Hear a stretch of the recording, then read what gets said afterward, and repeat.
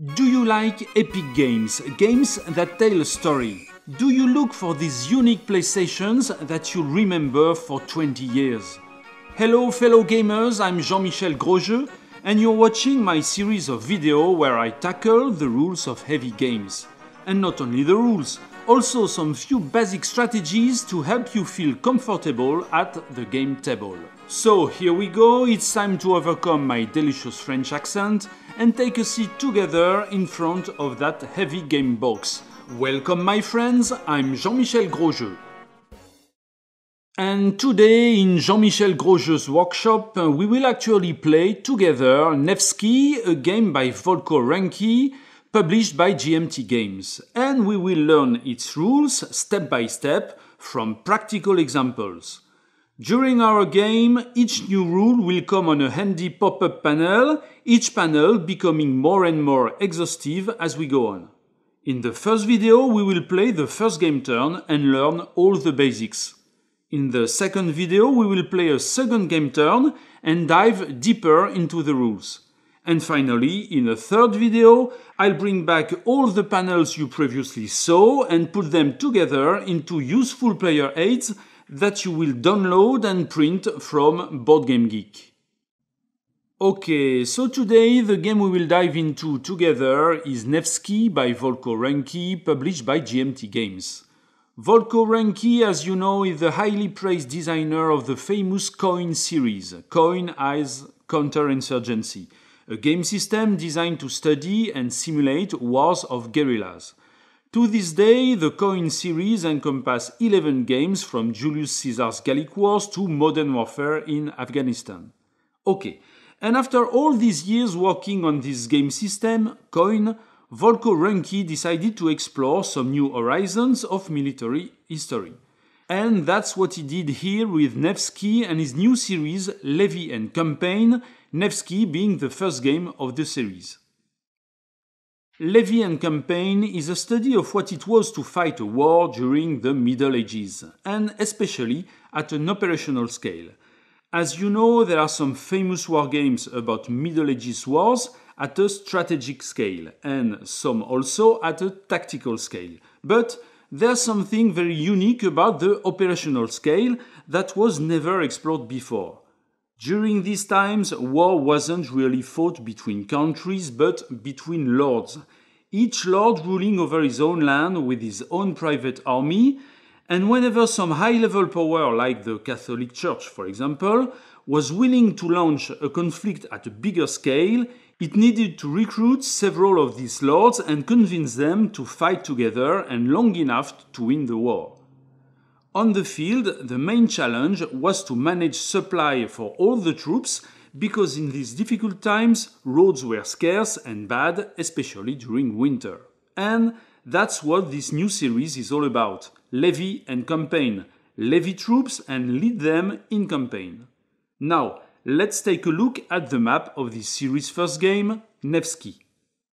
This is the year 1240, but where are we? We are in northeastern Europe and especially in Livonia, a mosaic of pagan territories wedged between the rising power of the Catholic and Orthodox churches. More precisely, to the west and north, three large and powerful kingdoms, Sweden, Denmark and the German Empire. They follow a papal bull from Pope Gregory IX back in 1226, asking them to convert these territories into Catholic lands. This is the first player, and we can say that this player embodies the Pope and the Catholic Church. On the other side of Lake Peipus, as the second player, the Republic of Novgorod, the strongest state of northern Russia. Mainly, Novgorod was a stranded center between Europe, Russia and the North Sea. And Novgorod was ruled by a town council called the Veche, an assembly of the wealthiest merchants. Novgorod could hardly defend itself and relied upon princes like Yaroslav, his two sons Alexander and Andrei, and their private armies. Okay, so our game begins when the Catholic legate William of Modena, in the name of the Pope, asked to Herman, Bishop of Dorpat, and the Order of the Teutonic Knights to launch an attack against the Novgorod Republic. And so here we start, just when Hermann and two other lords from the Teutonic side are ready to launch their attack against an unprepared Novgorod. This is the setup for the campaign game Crusade on Novgorod. There's a border in the center of the map. Teuton territory is on the left of this border. All the regions, towns, castles and cities here are friendly to the Teuton player. And all these locations, Rule calls them locales, are linked by ways, trackways in light brown, waterways in white. Teutonic armies naturally start the campaign on the left side of the border. First of all, Hermann, Bishop of Dorpat, the main lord in the Teutonic alliance. Then Yaroslav, a Russian lord who was previously kicked out of his city of Pskov and now joined Hermann to retake his land. And Knut and Abel, the brothers princes of Denmark, coming from the north to take their part in the raids. Each lord has his own mat with his own private army, wedges for horses and bars for foot troops. On each mat, you also find assets and transports the army brings with it. Okay, and before going further, we must yet take a look at the calendar, just above the map. It runs from summer year 1240 up to spring year 1242. It is subdivided in 40-day periods for a total of 16 such periods. In gaming terms, that means the full campaign game lasts for 16 turns. Let's take a closer look at it. First, we find here all the lords that are not on the map. 3 Teutonic lords and 4 Russian lords. The boxes these lords are located in show at what time they will become available for levy. And that is the heart of this game system. Before fighting their war on the map, each player must first convince these lords to join with their private armies. And from a historical point of view, every lord was not available as soon as summer 1240. So this calendar and the position of each lord on it show when it will be possible to levy these new forces. During the game, every turn, the turn marker will start on its levy side. This is the time when players build and maintain their forces. They muster new lords, new troops and new transport. And after that, they flip the turn marker to its campaign side and play goes to the map where armies are moved and battles are fought. Levy, campaign, levy, campaign, and we go on like this until the game is over. Now you understand why this new series of games from Volko Renki is called the Levy and Campaign series. For now, let's go back to the very first turn and let me talk about the second type of data we found on this calendar. A service marker for each lord on the map. Service markers are rectangular counters that show on the calendar when each lord will leave the war and go back home to his land and castle. Every lord has its own service marker. Players are never sure to keep a lord and his army on the battlefield. There's always a time when it will go back home if you do nothing to hold it back. Here, for example, you can see that Lord Yaroslav, who is here in Odenpe, will leave the field at the end of the next turn if the Teuton player does nothing to avoid that. We'll see soon how we can pay Lord Yaroslav to ask him politely to fight a little longer. So, first game turn, summer year 1240. Hermann and his friends can levy before starting their raid against the Republic of Novgorod. Every lord on the field has a lordship rating that describes his political power over his country and his allies. This rating is found on his mat. This is the number of levy action this lord can make every turn. Let's take Hermann for example. His lordship rating is 3, so he can muster 3 times. He can muster a new lord, he can muster new troops, or just new transport capacity. Let's say that with his lordship of 3, he will muster 1 of each. First, he musters 1 new lord. As shown on the calendar, this turn, 3 Teutonic lords are available. Andreas von Felben, Heinrich, and Rudolf von Kassel. Each of them has a fealty rating on his mat. This rating describes how easy it is to convince him to join the war. Hermann must roll this value or lower to muster this lord. Andreas von Felben is a powerful lord but quite difficult to convince, so Hermann chooses to try with Rudolf. He throws a die, 5, it's just okay for a fealty value of 5. Rudolf von Kassel is mustered. He joins immediately the Teutonic Crusade, his mat is placed beside the others, and he receives his starting troops, assets, and transport. All that is printed directly on the mat. Then Rudolf von Kassel himself is put on the map. He must enter the game at a seat of his family. The seat of Rudolf von Kassel is at Castle of Venden, as shown by Rudolf's coat of arms here beside the castle. Okay, now, as any other lord on the field, Rudolf receives a marker of service to show when he will leave the war and go back home. On his mat, a service rating shows how long he will fight.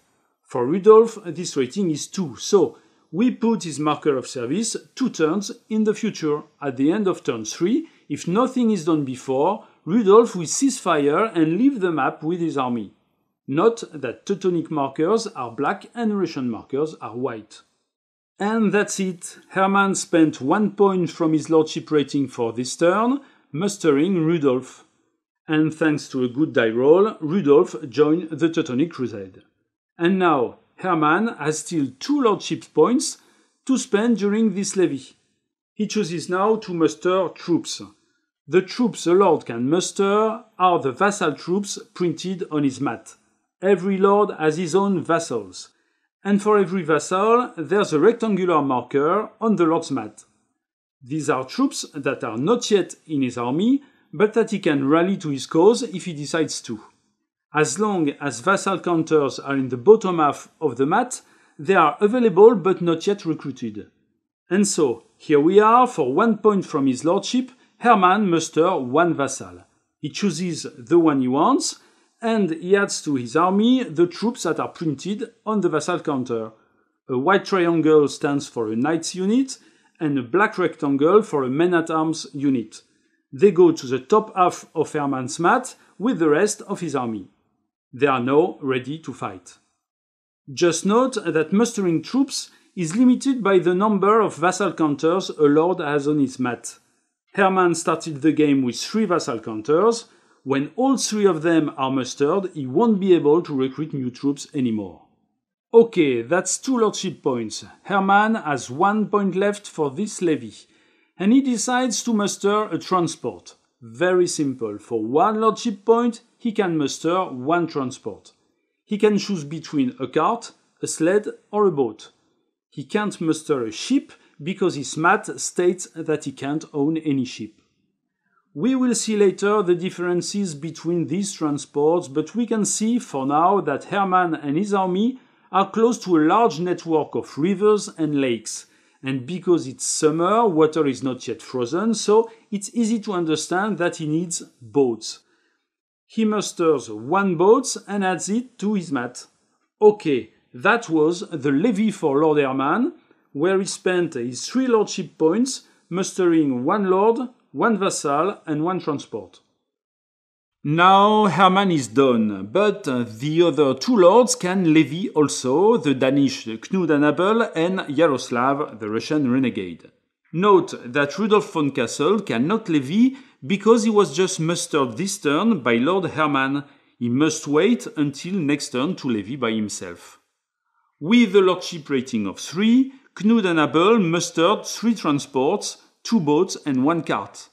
Note that they performed the same levy action 3 times, mustering 3 transport. This is okay, they spend their lordship rating as they see fit. With only 1 point of lordship, Yaroslav tries to muster Lord Andreas von Felben, but he rolls a 3, that is not enough to convince Andreas fealty of 2. And that's all for the levy. Don't worry, we will see more details about that later, but for now, you got the basics. Before going to war, every turn, that is every 40-day period, Lords can always spend their lordship to levy some troops or some transport or convince some fellow colleagues to come and fight with them. Just one word before going on, levying means mobilizing your own people to go to war. And, of course, you can do that only when you are home, on your own land. As soon as your lord crosses the border into enemy territory, they won't be able to levy anymore. Teuton player always levy first, then Russian player does the same. On the other side of the border, Vladislav in the north fears an attack from Finland and let Gavrilo alone to defend Pskov, the first great city behind the border. Together, Vladislav and Gavrilo feel so weak in front of the Teutonic Crusade, and it's far too soon for them to call for the help of Alexander and Andrei, who won't become available until next year, 1241, after 4 full game turns. So for now, Vladislav, with a lordship rating of 2, first tries to muster the only Russian lord available, Domash Tverdislavich, commander of Novgorod's militia, because it's time to wake up the people of Novgorod. With a fealty of 4, it should be easy, but Vladislav rolls a 6 and miss. With his second point of lordship, he decides to try it again. This time he rolls a 2 and successfully musters Lord Domash.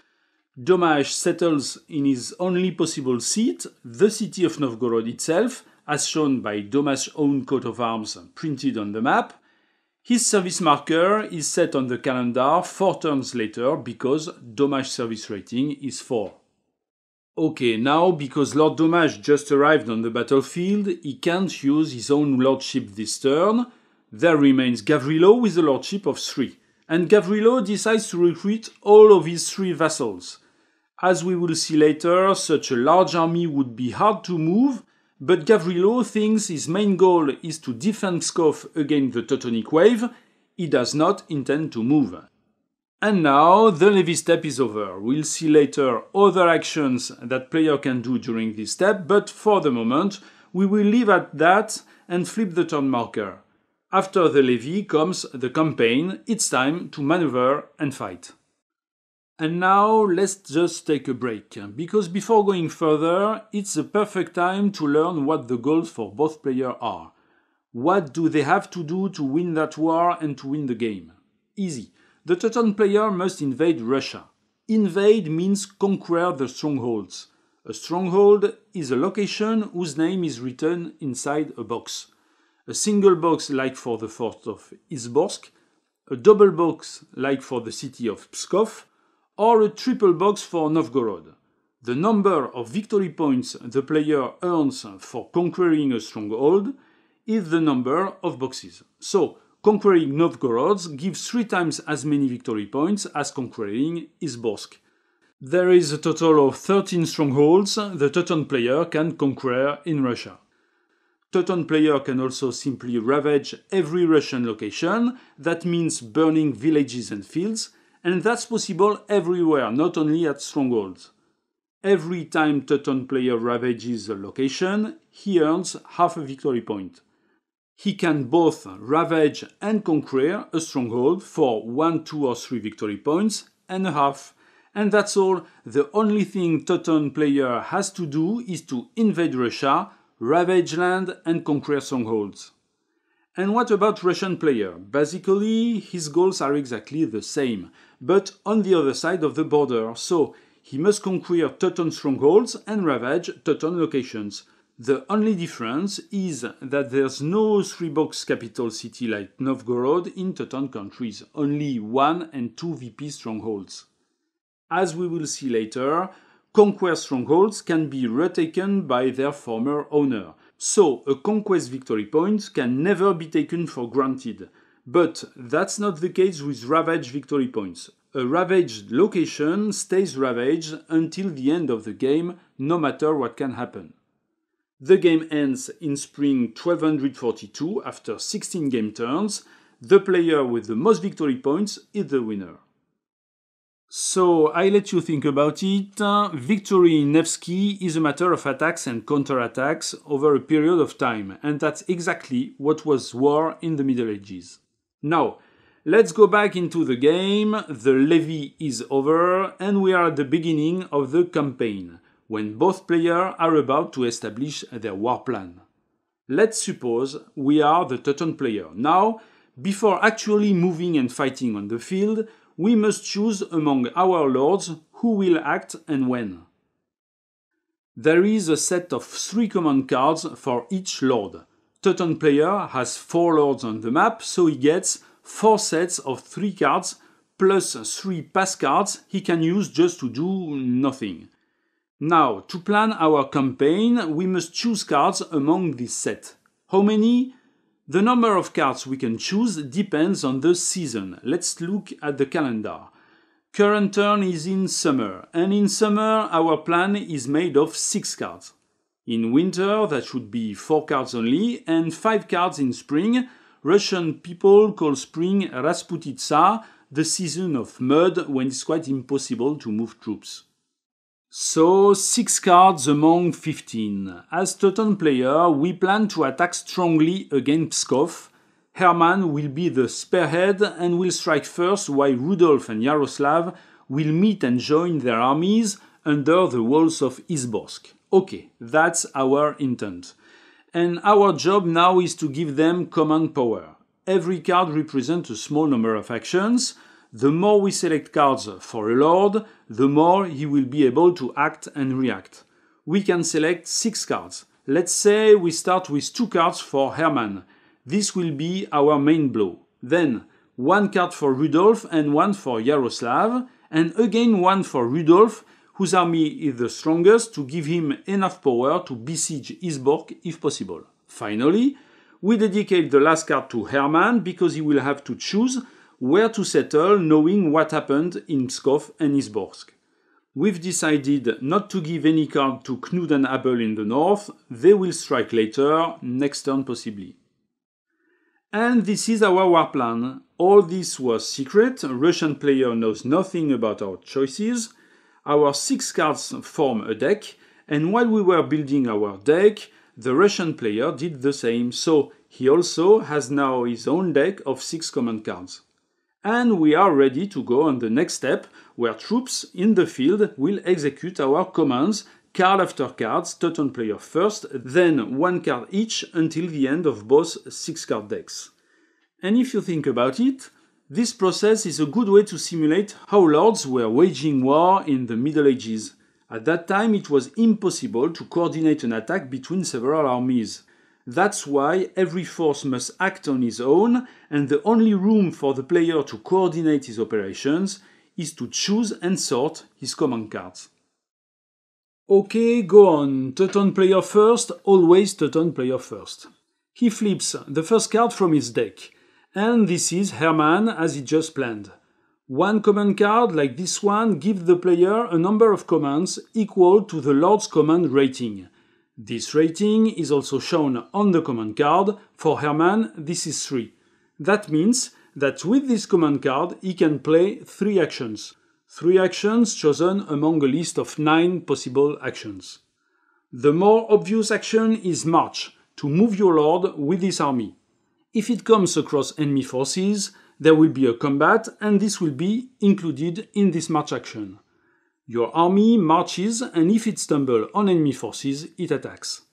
If your lord wants to attack a stronghold, he will have to set a siege, or if he has enough strength, he can decide to storm the stronghold. And from the other side of the walls, if he is himself besieged inside the stronghold, he can try to get out to attack his besieger. This is the sally action. Every time an army moves or fights, you need to feed it. That means that you must find food where you are, this is the forage action, or ravage the country to gather food and plunder, or you can bring supply from your own country. Finally, there are 2 other actions. Sail to make long-range raids through the Baltic Sea, and tax if you need gold to pay your own lords to keep them loyal until the end of the war. And if you have nothing to do, you can still pass.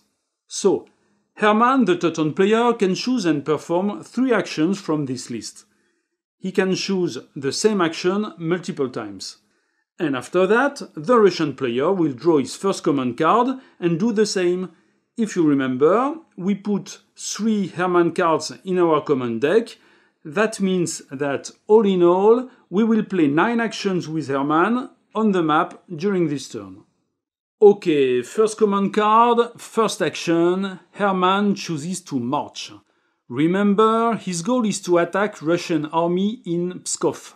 One march action allows the Lord and his army to move along one road or river to the next location. A road, the game calls it a trackway, is a light brown path. Using a trackway, Herman could go with one march action to Vaiga, Odempe or Ugonia. He can also use a waterway. A waterway is a white path. These white paths are rivers but also lake shores. So, from Dorpat, using only one march action, Herman can go to Felin, Odempe, Uzmen and even up to Narvia or Gdov. He aims the city of Pskov, so he decides to use the waterway to Uzmen. One march goes to the next location along a trackway or a waterway. Reaching Pskov will need 2 march actions. So let's march to Uzmen. Now take a look at what Herman is carrying with him. The upper half of his mat shows his armies. These are men and horses. They can walk on their feet, even beside the waterway, so they can do the march action without any requirement.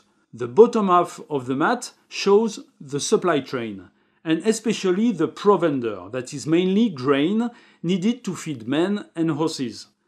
This provender cannot walk by its own and must be carried by a transport. Roughly, you need 1 transport for 1 provender, and the type of transport depends on the type of way you want to take. You need carts to march on road, on trackways. You need boats to march besides rivers and lakeshore on waterways. Okay, but that's only valid in summer. In winter, roads and rivers both become paths of ice, so you need sleds, whether you march on trackways or on waterways. And in Russia, there's a 3rd season called Rasputitsa, which is the season of mud. In spring, just after winter, roads become impassable because of mud. So there is no possible transport on trackways, but you can still use boats on waterways. Beware, we are talking about the bottom half of the Lord's mat. Never forget that fighting units, men and horses, don't need any transport in order to march. Transport is only for provender. Later, we will see that we can also feed armies with loot. Loot is just like provender, it comes from raids and pillage, and it's basically cattle, so it has legs to walk and it doesn't need any transport either. Here, Herman carries 1 provender, he needs 1 transport. He's got 2 boats and it's summer, so he can march along waterways. Had he wanted to march along a trackway, because he doesn't have any cart, he would have to drop his provender. Without any provender, an army can use any path, trackway or waterway in any season without any special transport counter. Transport is only for provender. So Herman's command card gives him 3 actions. First action, he marches along the waterway to Uzmen. Herman and his army just crossed the border. He is now in Russian territory. As soon as he marched, even just once, he gets a move fought counter. At the end of this command card, that is after Herman's 3 actions, every army with this moved fought counter will have to be fed. And what does an army eat? Provender. 1 provender will feed all the army, 2 provenders if the army is 7 units or larger. Okay, after this march, Herman has 2 actions left. And because he is now in Uzmen, on Russian territory, he decides to spend its next action to ravage this location. Ravage is a very simple action. Herman just places a ravage marker that shows that this land is burned until the end of the game. Nothing can fix it, and this location can't be ravaged again. Each Ravage location in Russia gives half a victory point to Teuton player.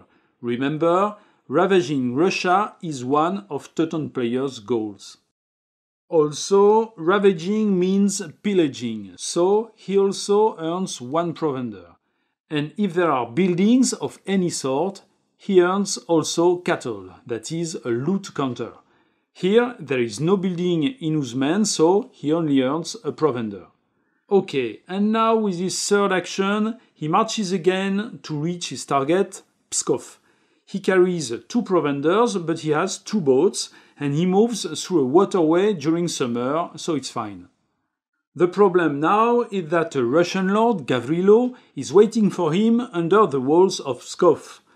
A bit later, we will see that a lot of things can happen in such a situation. Lord Gavrilo could flee or withdraw into the stronghold, starting a siege. But let's assume that Gavrilo, who just reinforced his army during LEVY, feels ready to fight Herman. He is confident, perhaps a little too much.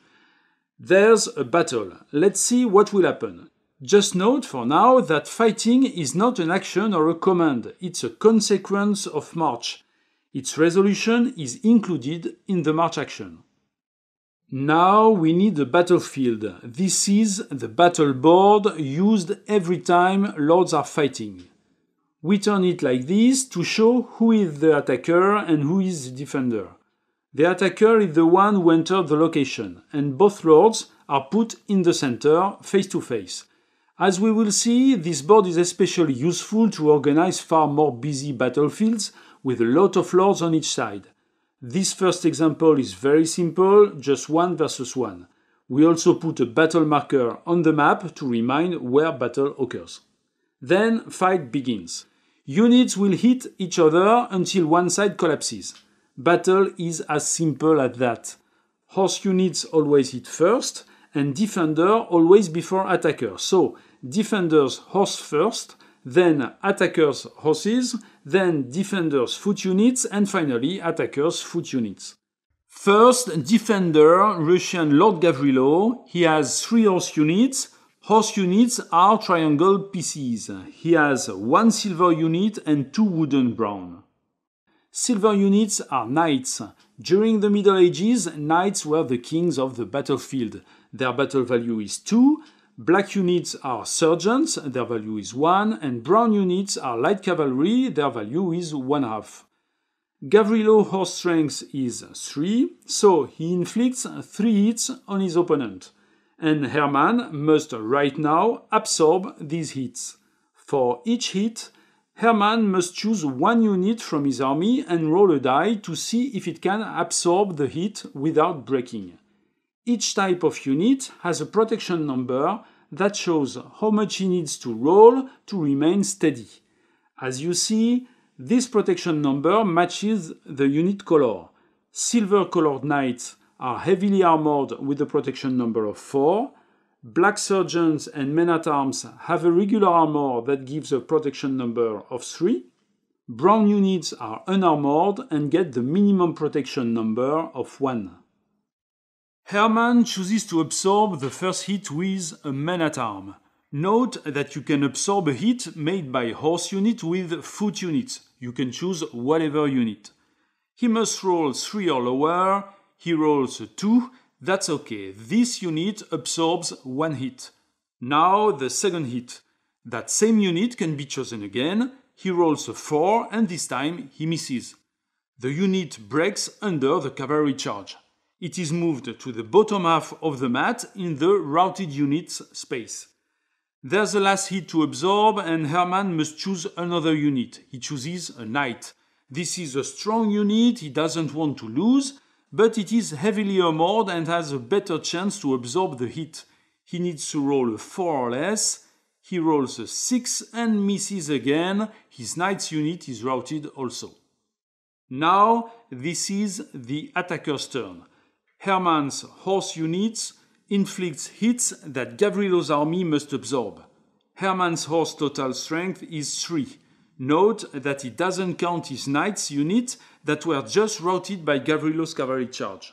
So, Gavrilo's army must absorb 3 hits. He chooses his only knight's unit first and rolls for protection. It's a miss. His unit breaks and routes. 2 more hits to absorb. He wants to keep as much strength as possible for foot combat, so he absorbs again with cavalry units. Light cavalry is unarmored, so he must roll a 1 to resist. That's a miss. 1 more unit routes. And last hit, light cavalry again and a miss again. 3 units were routed. But now it's Gavrilo's turn again for foot assault. Gavrilo inflicts hits. Foot units are rectangular bars, black for men-at-arms with a strength of 1, and brown for militia with a strength of 1/2. Gavrilo's total foot strength is 4, so he inflicts 4 hits that Herman's army must absorb. He tries with his knight's unit, he passes, then he passes again, and he passes 4 times. And see how a unit with a strong protection rating and a bit of luck can nullify an assault. Finally, the last step of this battle, Herman's foot troops strikes back at Gavrilo's army. Their strength is 2, so 2 hits. Gavrilo must absorb them. With a men-at-arms unit first, he must roll 3 or less and he misses. He checks the second hit with a militia unit and he misses again. And that's it. We just run together a full round of battle, but this is not the end. In fact, from now, we start the whole cycle again and again and again until one player has no forces anymore. That means until one side's units are totally routed. Now let's enter Gavrilo's mind. He thought he had an army big enough to stop Herman before the walls of Pskov. But now, after a full battle cycle, he understands that he can lose a lot. And perhaps is it time for him to step back to save what can still be saved. Fortunately, at the beginning of each battle cycle, each player can decide to concede battle, even at the beginning of the very first battle cycle. Attacker decides first. Here, of course, Herman declares he wants to keep on fighting, but Gavrilo states that he will actually concede battle. What does it mean? First, by doing so, Gavrilo makes sure that the fight will stop no matter what happens at the end of the next battle cycle. Okay, that will stop the slaughter. But before that, he must still survive one full battle cycle. We put a pursuit marker to show that Gavrilo concedes. The arrows on that counter show that Herman pursues Gavrilo, and the text reminds that all Gavrilo's hits will be halved during that cycle. So let's fight what will be the last battle cycle. You know the process, so I will go faster. Defenders horse units. There is no more unrouted horse units in Gavrilo's army. Nothing happens. Attackers horse units. Herman has still a strong cavalry. Gavrilo must absorb 3 hits. Men-at-arms, okay once, okay twice, but it fails on the third roll. Now, defenders foot troops. There are 3 militia units, that is a strength of 1.5, but because it has conceded the battle, that strength is halved for a result of 0.75. Rounded up, that gives 1. 1 hit that Herman must absorb. He is quite confident with his knight's unit, but he failed the roll and the knights are routed. And finally, attackers foot units, 2 hits. Gavrilo has no choice but to absorb it with militia. He must roll a 1. First roll failed, second passed. Okay. The second battle cycle is now over, and because Gavrilo conceded at the beginning of this cycle, now the whole battle is over. There are 2 ways to end the fight. First, if a player concedes, that's just what happened here. Second, if the whole army of one player is totally routed, that is, all his units are in the bottom half of his player's mat. The winner of the battle is the player who didn't concede in the first case, or in the second case, the player who has still unrouted units. And now that the battle is over and we know the winner, we carry on with the consequences of the battle. First, on both sides, Some troops are routed in the bottom half of their player's mat. That means that these soldiers lost their cohesion and they must be rallied or they'll be lost forever. So, each side must check for their permanent losses. Easy. That's exactly the same die roll as protection rolls during battle. 4 or less for silver units, 3 or less for black units, and 1 for brown units. They roll. All units that fail this check are permanently removed from the game. Hermann loses 1 man-at-arms unit and keep all his precious knights. Gavrilo loses 1 militia unit and 2 light cavalry. Brown units in general are very precarious. But he keeps his other forces. All units that pass the roll return back to the upper half of their player's mat and recover their full strength. Okay, after taking their losses in a regular battle, the losing army must go, it must retreat. And I say in a regular battle because our particular battle precisely is not regular. But for the moment, for the sake of simplicity, let's say it is. So, the losing army must retreat. Let's have a look at the map. That means it must move to another location linked to Pskov the battlefield by a single way, a trackway or a waterway. Gavrilo can choose where he will go. He can go to Zelsha River, to Dubrovno or to Izborsk by trackway. Or he can go to Ostrov by waterway. But he can't go to Uzmen because that's where the attacking army is coming from. He can go either to any location where there's an enemy army. For example, if Rudolf's army had already arrived in Izborsk, Gavrilo could not retreat there. Now, can he retreat with all his belongings? It depends on where he chooses to go.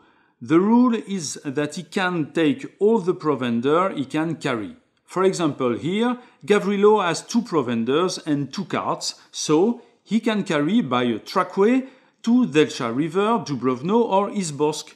But if he wants to retreat by waterway to Ostrov, he must give up his provenders because he has no boats to carry them along waterways.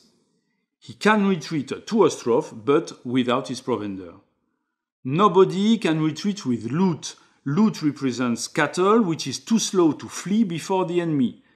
And the loser can carry his belongings only if he makes an orderly retreat. If he conceded the battle, you remember that is, if he decided to end battle at the beginning of a round, then he retreats orderly and he can take all provenders he can carry. But if he loses battle because all his troops are routed, that is in the bottom half of his lord's mat, retreat is a disorganized mess and he must give up all provender. Okay, but you remember I said this battle was not a regular battle, and that's because Gavrilo has another choice. This battle was fought under the walls of Pskov. And Pskov is a stronghold. You know that because its name is written in a box. In this case, the loser has always the option to retreat inside the stronghold. The game called that a withdrawal. In that case, Gavrilo can retain all his assets, provender and loot. He can keep them all behind the walls of Pskov, and from that point there is a siege. And finally, after losses and retreats, the winner takes the spoils of war. Simple, he takes all belongings that the loser left behind. So, if the loser retreated because all his units were routed, he gives up any asset and the winner takes all. Transport, provender, loot and even coins. That's another reason to concede battle and not fight to the last man. By conceding, you lose the battle and you only inflict half damages during the last round, but at least you can retreat with your belongings. Note that ships are never lost this way, because in this game, ships are heavy vessels sailing on the Baltic Sea, so when a lord owns a ship asset on his mat, he doesn't carry it wherever he goes. And when he loses all his assets because of a rout, he loses his carts, his small boats, etc., but not his large ships that still wait for him in some port. Now, if the Lord retreats after conceding the battle, the winner just gets what the loser gives up. So, he gets all loot assets and the provender over the transport capacity. If the Lord withdraws in the stronghold, like Gavrilo in our example, the winner gets nothing. Okay, this is the end of our battle. Herman already had a moved and fought marker because he moved to reach Pskov. And we must put that same marker on Gavrilo because he fought, even if it's not his turn to do actions. He fought by defending against Herman's assault. Now that Herman's command card is over, every lord that has a moved fought marker must feed his troops. That is, Herman and Gavrilo. The cost is 1 provender per lord, but 2 if this army is 7 units or greater. Herman has 5 units, Gavrilo 6. They pay both 1 provender and that's fine. Both markers are discarded. And now we go on with campaign by drawing the top Russian command card. Russian card is Gavrilo. For the Russian player, it's probably a strategic mistake. Gavrilo is besieged and there's nothing he can do.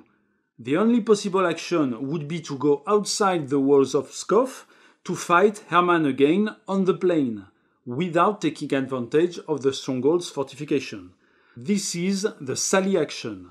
Gavrilo's army is clearly weaker than Herman's and it better stay behind the walls, waiting for possible reinforcements. So, he does nothing, passing twice and thus spoiling his command card he hands over to his opponent. His opponent, who draws Herman again, as planned, 3 actions again, but as he is besieging Pskov, what can he do? He could storm the stronghold. Storming means breaking the gates and climbing the walls to conquer the stronghold by force. But Gavrilo's army would benefit from the stronghold's garrison, and Herman's estimates that his own forces aren't big enough for taking that risk. So there is a second choice for Herman: to camp before the walls and wait for his opponent to weaken. This is the siege action. Siege action costs the whole command card capacity, so here all the 3 actions would be used for the siege. You can do another action with that same command card. Then, if there is no besieged lord inside the stronghold, you can roll a die to check if the stronghold surrenders. This is how you conquer a stronghold by siege without any battle. Here, this is not possible because there's an enemy lord inside. This stronghold will never surrender, but you can build some siege works to increase your strength for a future storm battle. But there's a problem for Lord Herman, because you can build siege works only if your army has enough besieging lords. Enough means as many lords as the stronghold siege capacity, written in this small circle. Pskov siege capacity is 3. The Teuton player has only 1 lord to siege it, so he can build siege works. And then, what can he do? He can steal Ravage. Remember, he puts a Ravage marker, earning half a victory point, and he gets 1 provender, and because there are buildings in the location, he gets also 1 loot. With all these assets, it will be more and more difficult for him to move around, but his intention is to stay here until the fall of Pskov, so no problem. And after that, he decides to do nothing but pass, because if he leaves and ends the state of siege, he will allow Gavrilo to leave also and save his army. Next command card, Russian player, Gavrilo again. And again, the Russian player has no choice but to stay here behind the walls of Pskov. And you understand now how important is the planning phase at the beginning of the campaign, when both players choose their command cards for the turn and put them in the desired order. The Russian player didn't anticipate Herman's attack on Pskov and spoiled all Gavrilo's cards because of that. Next command card, Teuton player, and it's Lord Rudolph's turn. Command capacity of 3, he can do 3 actions. His goal is to join Herman's army as quickly as possible. He could reach Izborsk in 3 marches, But he would have to march first along a river, a waterway, and he has no boat to carry his provender, just a cart. So, he could do that move, but he would have to give up his provender. He prefers to use only trackways and keep his provender. So, he prefers to bring his provender with him, even if doing so, he won't go that far. Because he moved, he received a moved fort marker, and he must feed his troops at the end of this command card. He spends one provender and feed his army. Perfect. He has no provender anymore, and he will have to find a way to gather new food, but for the moment, it's okay. Next card, Russian player. Lord Domash from Novgorod. He will run to help Gavrilo in Pskov. The problem for him is that there is no way to go from Novgorod to Pskov only by boat or by cart. His armies will have to use both trackways and waterways. That's why, when he was recruited during Levy step, the Russian player decided to give him both carts and boats. Domash has a command rating of 2. He can do 2 actions. He can move twice by waterways to Dubrovno. Now let's remember the basics of march. One march action is a movement along one way, waterway or trackway to the next location. But you must have enough transport to carry your provender.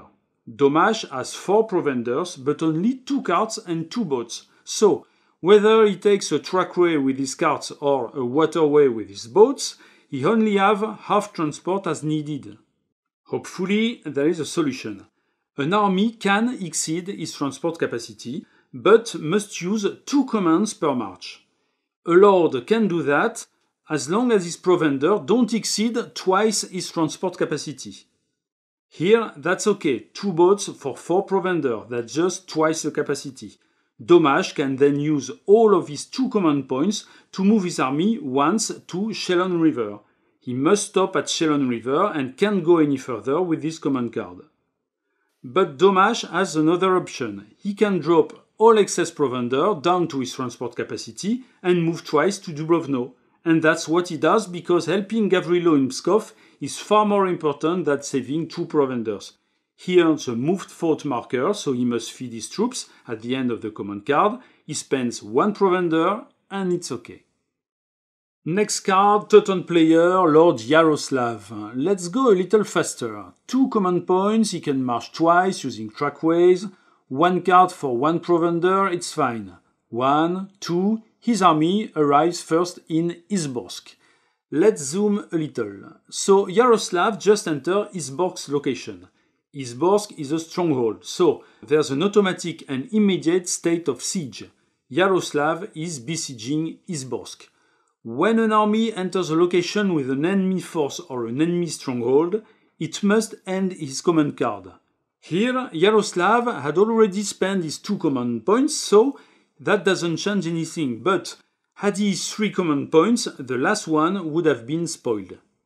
In fact, the fort of Izborsk is not empty. Strongholds are always defended by an intrinsic garrison. Yaroslav could attack this garrison to seize the fort, but this is the action Storm and it needs 1 more command point, Yaroslav has not.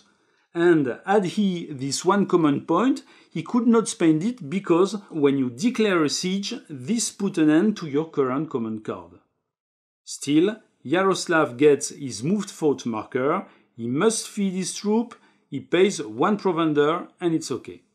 Next card, Russian player, Lord Vladislav, who is far over there watching the Finland border. He has 3 command points and 1 card to transport 1 provender. He wants to run south to fight Teuton invaders. He could march 3 locations up to Tesovo, but doing so, he would spend his only provender, and he is not sure that Knud and Abel, the Danish brothers, will not take the opportunity to attack along the north coast. So, Vladislav chooses wisely to march only 2 locations to Ingria, staying ready to go back north to intercept Knud and Abel, and keeping 1 command point to refill his provender stock before feeding his troops. There are 3 ways to gain provender during your command. The first way, we already know, it's to ravage the location you are in. But, as you can imagine, there's a problem here. Vladislav is in his own country, Russia, and of course you can't ravage your own land. You can't burn your own farms and kill your own peasants. So, ravage is not an option here. There are two other ways to gain provender. Foraging is asking to your local farmers, more or less strongly, to feed your army with their crop. It is very convenient because you don't have to carry your own provender, feeding on the lands you go through.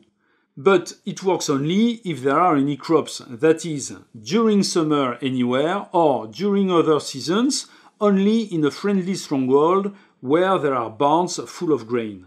Now it's summer, so Vladislav forages and gains one provender.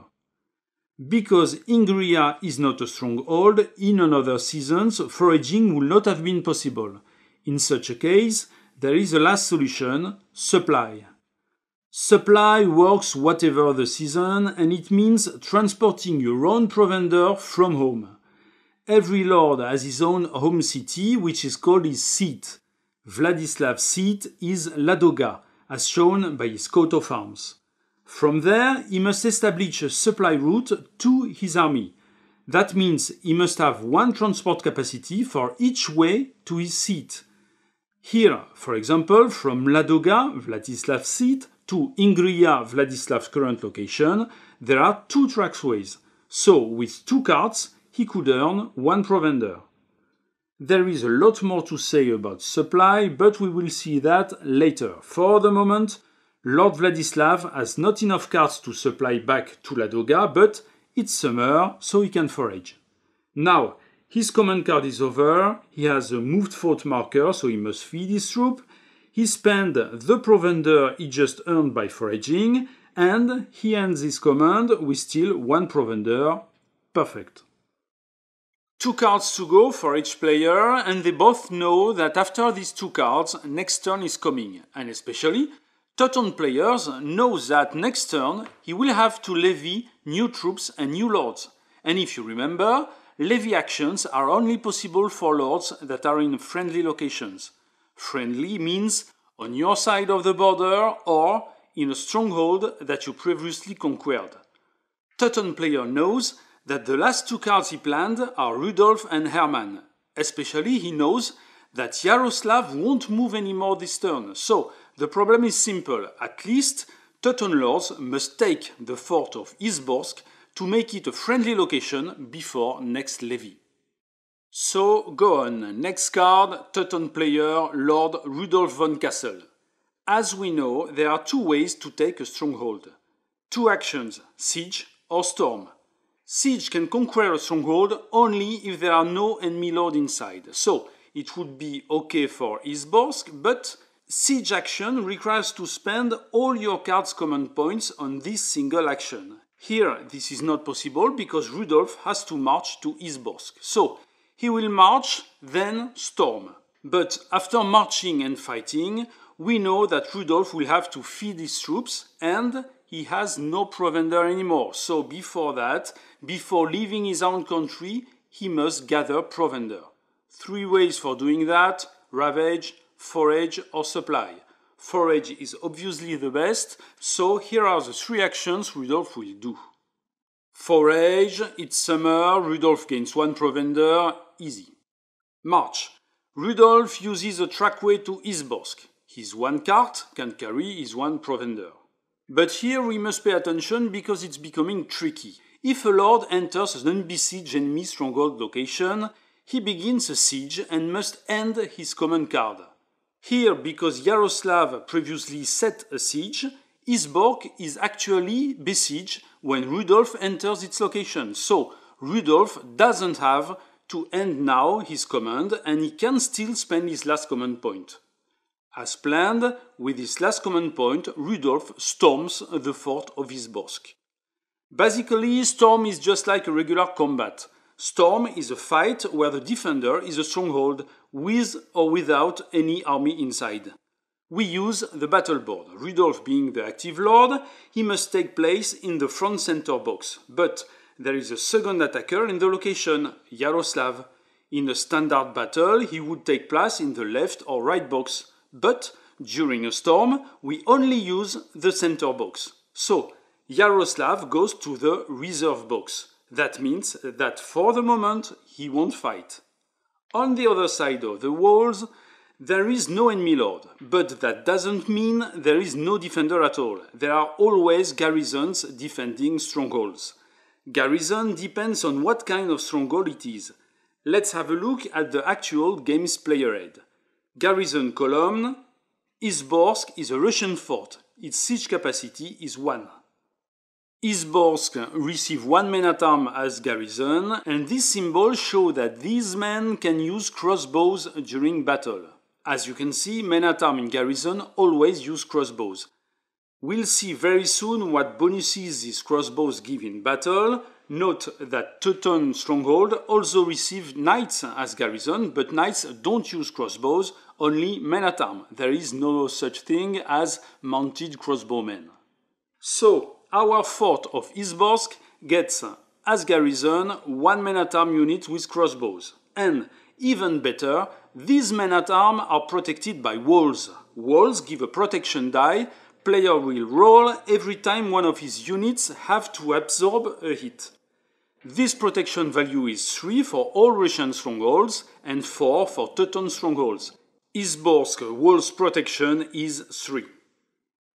That's for the defender, but the attacker also gains some advantages. That is, 1 level of walls for each siegeworks counter. Remember, as soon as a lord enters an enemy stronghold location, he declares a siege. This is mandatory. And he puts a siegeworks marker to show the state of siege. A lord can also add the siegeworks to an existing siege with the siege action. So, you should see the siege action as a way for besieger to build his own field fortifications that will shield his attacking forces when he will storm the stronghold. And here we are ready to fight. We put garrisons here and siegeworks here. For this particular storm combat, there is no defending force other than the fort garrison. Storm resolution is very close to regular combat, but with some exceptions. First, there is a maximum duration to storm combat. The attacker must conquer the stronghold in a number of battle cycles equal to the number of siegeworks markers he has previously put on the stronghold. He cannot take his time, he must actually break the gates and rush inside. By doing siege actions beforehand, he will get more battle cycles for a successful assault. The maximum number of such markers being 4, a besieger will never have more than 4 battle cycles to storm a stronghold. Okay, so here, the fort of Izborsk is empty, only defended by its garrison, with just 1 siege marker, so Rudolf gets only 1 battle cycle to rout all defenders. Also, in storm battle, cavalry units are dismounted. In other words, all units are foot units. You remember the regular battle cycle. Without cavalry units, it becomes far simpler. Cavalry units still fight, but as if they were foot units. Defender first, all units, then attacker, all units. Then again, as many times as the number of siegeworks marker. And because knights are dismounted, the number of hits they inflict is 1 instead of 2. Also, in a storm battle, attacker must first absorb hits with his armored units, that is, black and silver units. In other words, he cannot use unarmored militia or light cavalry, brown units, to shield his attack. Defender can absorb with whatever unit, but garrison first. Finally, at the beginning of every battle cycle, attacker can still concede to put an end to the fight at the end of the current battle cycle. But only attacker can concede. Defender must fight until the end or until all his units are routed. Every new battle cycle, player with at least 2 lords can decide to switch between a front lord and a reserve lord. In storm battle, only 1 lord can be currently fighting, the one occupying the front center box. All other lords are in reserve and don't fight. And this is the same for both players, attacker and defender. However, at the beginning of every battle cycle, both players can switch their fighting lord with another one in reserve. Attacker decides first, then defender. Here, because Rudolf storms with only one siege marker, battle will last only one round and there will be no such switching. Yaroslav won't fight whatever happens. And now, knowing all these rules, we feel battle ready. Let's fight for a single battle cycle. Defender first. The only defender is that one men-at-arms unit in garrison, but it fires with crossbows. How does it work? And in general, how does archery work? In this game, some units use bows or crossbows. And these units can make a bonus attack with a value of 1/2 before all other attacks, and defender before attacker if both use archery. Here are the two battle cycles we know. The standard battle cycle with horse units and the storm battle cycle where all units fight together, horse and foot. If you add archer units, they do their bonus attack first. Bonus attack means that, for example, during our storm battle in Izborsk, our Russian garrison crossbowmen will hit twice. First, they inflict half a hit at their bonus crossbow attack, then one hit again at their regular foot unit attack. Go! Russian crossbowmen open fire from the ramparts of Izborsk. As all bows and crossbows units, they inflict half a hit. Rounded up, that gives one hit that Rudolf's troops must absorb. But before that, their attack must pass through siege fortifications. The value of Rudolf's wall is equal to the number of siege works counter he has. He has 1, so he has a wall value of 1. Teuton player rolls a 3. Walls don't block the hit, so he must absorb it. In storm battle, cavalry units are not any stronger than foot units, but Rudolf prefers to maintain his cavalry for future battles and to absorb the hit with his men-at-arms unit. And there is a special danger here because, look, crossbows bolts are especially effective for piercing armors, and so armored units get a penalty of -2 when absorbing crossbows hit. Here, Rudolf's men-at-arms see their armor lowered to 1, he rolls and misses, men-at-arms unit is routed. Now, next step is attacker's archery, but Rudolf has no bows nor crossbows, nothing happens. Next, defender's regular units. That same men-at-arms garrison can strike again. Its crossbow attack was a bonus attack that didn't supersede its regular attack. And because it is not an archery attack, men-at-arms strike value is 1 and not 1/2. Again, Rudolf tries to block that hit with his walls. Wall value is 1, he rolls and misses. He must absorb that hit and chooses his sergeant unit. His protection armor value is 3, and this time he doesn't incur the -2 penalty. This is a regular attack and not a crossbow attack. He rolls and he successfully absorbs the hit. Now, at last, Rudolf can strike. And as you remember, because it is a storm attack and he has only one siegeworks marker, only one battle cycle will be fought, so that attack is the only one Rudolf gets to conquer that stronghold. Cavalry being dismounted, knight's unit value is only 1 instead of 2. Okay, 1 plus 1 equals 2, Rudolf's total strength is 2, he inflicts 2 hits that Izborsk stronghold must absorb. But before that, these hits must pass through the fort's walls. All Russian strongholds have a wall protection value of 3. Rudolf will check hits one by one. First hit, he rolls a 1. That hit is blocked by the walls. Second hit, he rolls a 5. That's okay. And only one hit reaches the men-at-arms garrison unit. It has a standard armor protection value of 3. Russian player rolls a 5 and misses, his garrison is routed, and because it doesn't belong to any lord's army, it's only an intrinsic garrison for the fort of Izborsk, it is eliminated, and that ends the battle with the fall of Izborsk.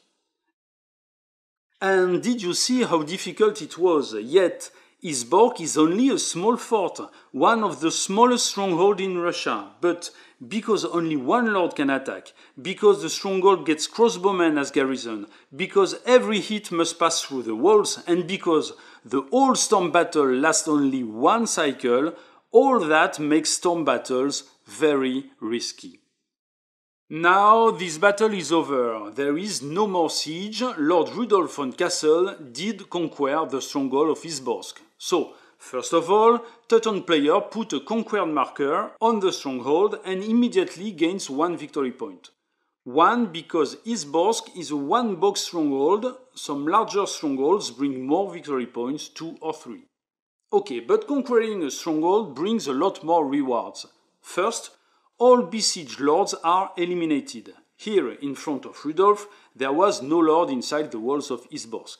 If Russian lords had been there, Rudolf would have routed all their units to win the storm battle, and in a standard battle, when all defenders are routed, battle is over, defenders retreat and check every unit's recovery with a protection roll. In a storm battle, there's no such recovery roll. All defeated routed lords are eliminated with all their units. They are out of the game and cannot be mustered again. Attackers' routed units check for their own rallying, but even armored units must get 1 to recover.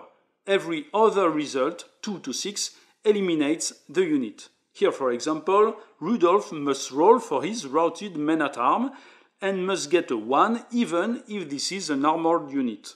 He rolls a 3 and it's a miss. He loses this unit.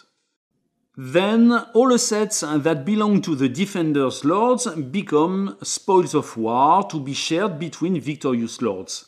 Provender, loot, but also transport and coins. Here, without any Russian lords in Izborsk, there are no such spoils of war for Rudolf and Yaroslav. And finally, victorious lords can sack the stronghold itself, stealing all wealth they can find. The amount of wealth depends on the side of the stronghold, as shown in the last column of the stronghold table. Izborsk is a fort, its siege capacity is 1, so its sacking brings 1 loot, 1 provender and 1 coin. Teuton player chooses how Rudolf and Yaroslav share these assets. And now let's see what would have happened had the defender won the battle.